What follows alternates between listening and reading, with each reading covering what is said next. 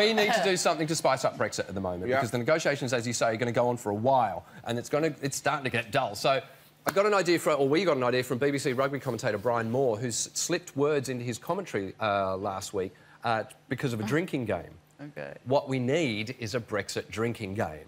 It would be so much more interesting if the whole country lined up some shots and took one every time certain words were mentioned. So, I've got a little board here with some words already prepared.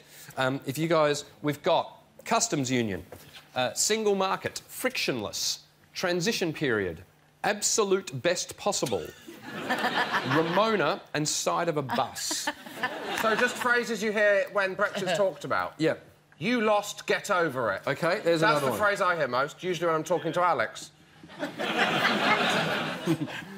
You lost, get over it. OK, that's in the drinking game. Any other suggestions? Straight bananas. Straight bananas. That's what it's all come down to, really. Yeah. Emily? Borders. Borders, right. Faye? Soft or hard?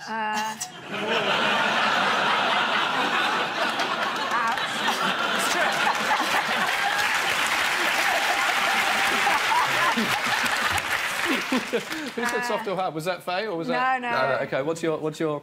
I don't know. EU will probably come up, won't EU, it? yep. And, Maya? Debate. Debate, OK. They have a debate. All right, so... Yeah. OK, so here's what we want you to do. If you've got a suggestion for any word or any act that should be in our drinking game, tweet it to us at the last league. Use the hashtag Brexit drinking game. Next week, we'll put them all together to create the ultimate Brexit drinking game. For now, though, I want to give you a demonstration of how this will probably work. Can we bring in the shots, please? We have a whole bunch of beer shots right here. All right. Are you going to do them all? Try. All right. When I ding, that's what this is this week. I'm going to ding when you need to take a shot. Are you ready? Are we all doing it? Yep. Yeah. It's like, Can I just say one thing? I have never drunk... What is in that? Beer. Beer. I've never drunk beer ever in my whole life. No, really? No. What? This is my... That's not a thing. About to be broken. OK, here we go. Theresa May called her cabinet together this week to finally decide what kind of Brexit they want. Some want to stay in the customs union, while others don't want to be in the single market. Second shot.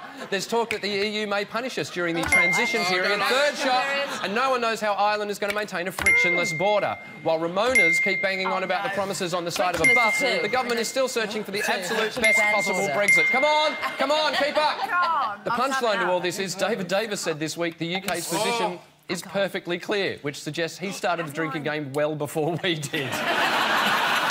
Alex is choking. You guys? We'll be back with more of the last leg after this advertising transition period. Go, another one. We still want to hear the will of the people, so let us know what other things to look out for in a Brexit drinking game. I mean, this is just absolutely straight bananas now. Tweet us at the last leg. Use the hashtag Brexit drinking game. We'll see you in a little bit. Go on. She was lovely. She's lovely. She's great. Said, here's my card if you ever need a one-legged stripper.